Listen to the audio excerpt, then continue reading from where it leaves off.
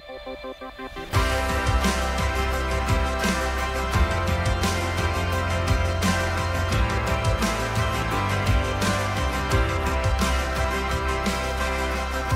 and welcome to another Roundtable. We're joined by pastors and leaders on a pretty lightweight subject, the subject of worship. What exactly does it mean to us? I think worship's your life. I think music's role in worship is a means to express our worship, but I think at the end of the day, worship's your life. Music is the vehicle, right? Yeah, 100%. It's a beautiful vehicle, but it's your heart. It's your heart that you're offering up. Yeah. And when you praise in that way as well, it's untouchable. Yeah, it's beautiful. I think it's a really intimate type of communication. Like, you can have a conversation with someone, but worship has the ability to sort of transcend the conversation, because you can just sit there and you're communicating with God. You can sit there in peace, and just the fact that you're there before Him in silence is enough. Where if we did that as human beings, we would go super awkward. You know, you can't just sit there in silence, but we have a way of communicating with God that transcends the normal.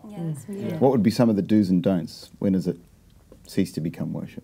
I feel like when it becomes a have to, like you sort of think, I know about myself, and this is like quite a vulnerable thing, I am not a 5 a.m. I am now that I have a son, but it's that 5 a.m. is no longer for God.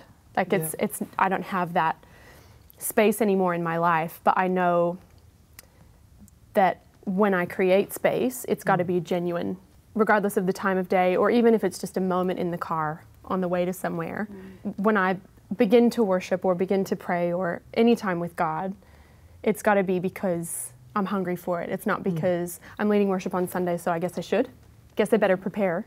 Well, yeah, that's good, you better prepare, but if my heart's connected with God, 5 minutes is gold. Like over an hour or over whatever, it's got to be a genuine connection. So for me, a don't is to just go, all right, God, here's my, here's my half an hour, and hopefully you can show me something. You said genuine connection. What do you think when worship is something that you've got to do, but you're not feeling the genuine connection? How do you, And that does happen. Like we'd all be, I suppose, silly to say that that's never happened in any one of our lives, because we've probably all gone through those times. But I still think God can, whether that is on a stage in I suppose a congregation setting, or whether it's at home, I think God can still move. He's God at the end of the day. And I think we were born in the image of Christ, and that's extraordinary. And as we go through life, we go through disappointments, we go through hurts, and I suppose the ordinary gets on us.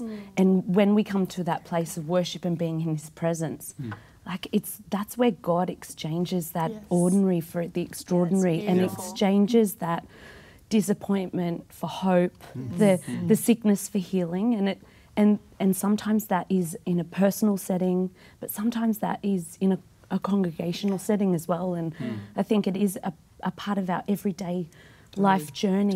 Like whatever we're doing is, Bek said she's a mum now. I'm a mum now too, Nellie, of 2 children. And I think you've got to take those times and as we do our life, whether it's being a mum or being a pastor or working or being in uni, then we take that on the journey with us and and helping, and God making us extraordinary in those moments. That's cool.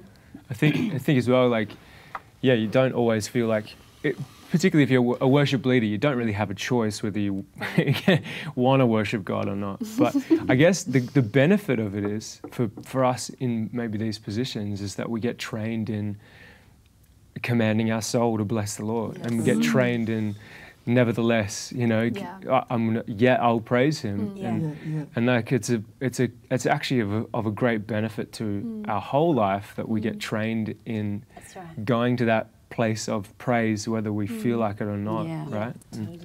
Some people would have see it as a glamorous position until they've done it.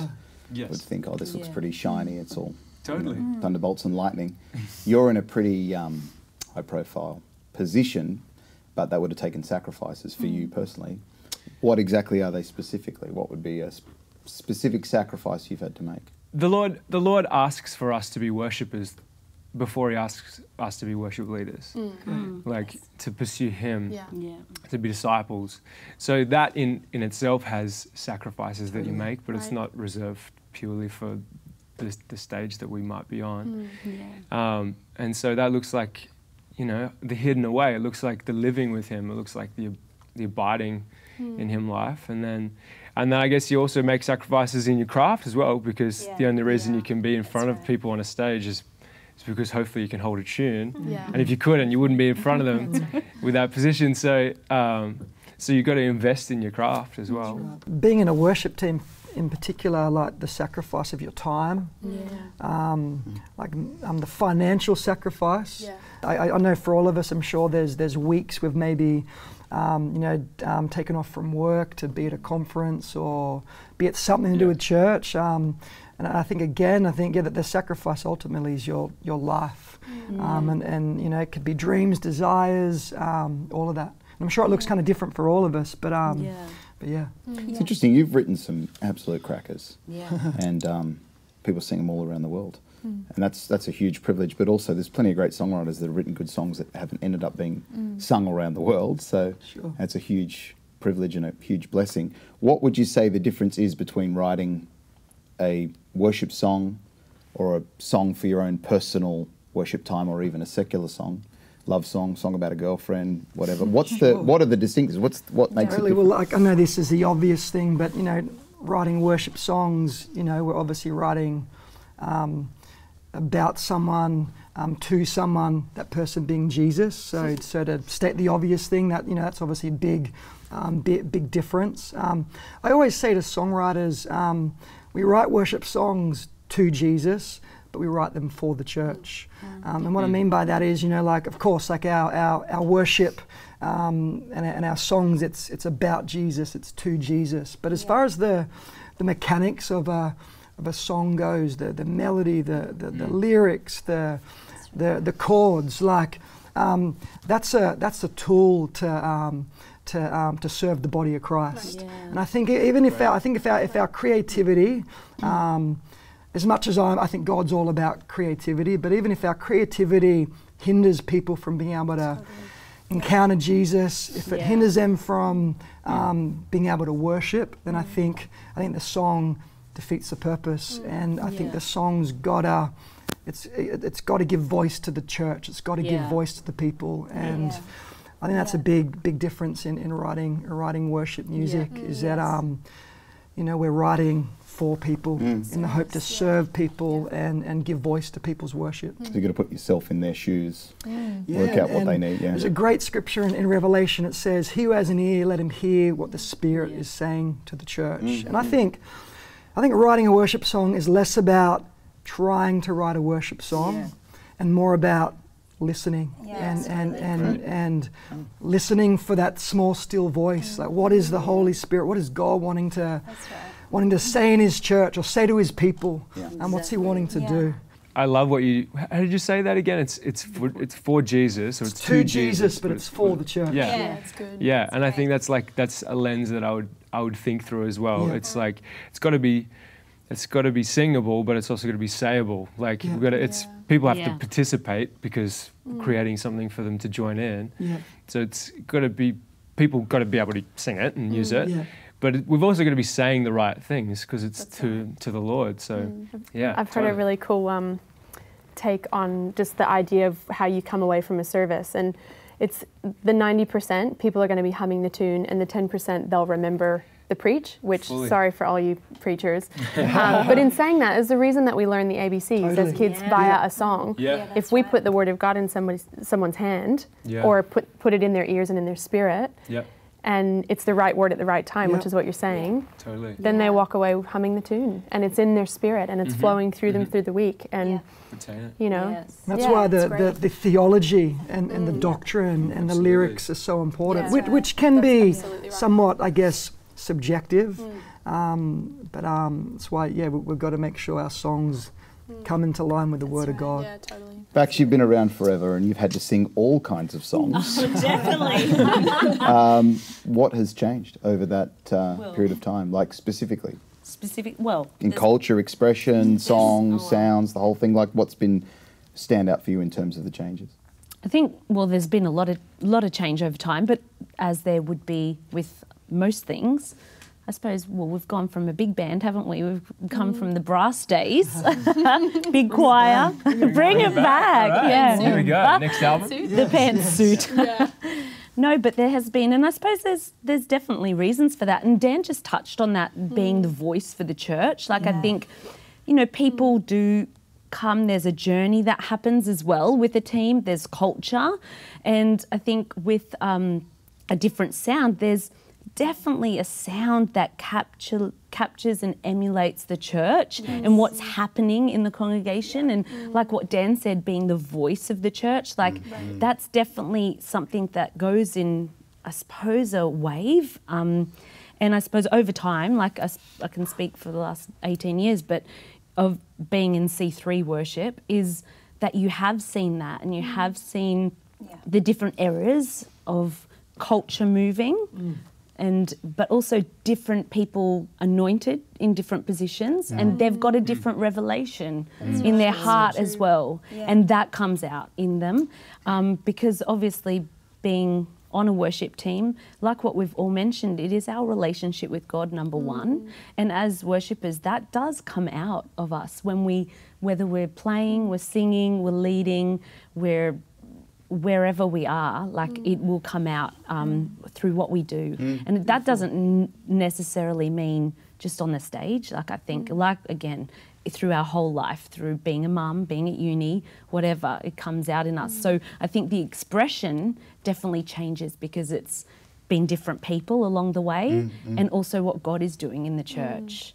I think what ultimately what doesn't ever change and what should never change is, I suppose, the purpose and why what we're there.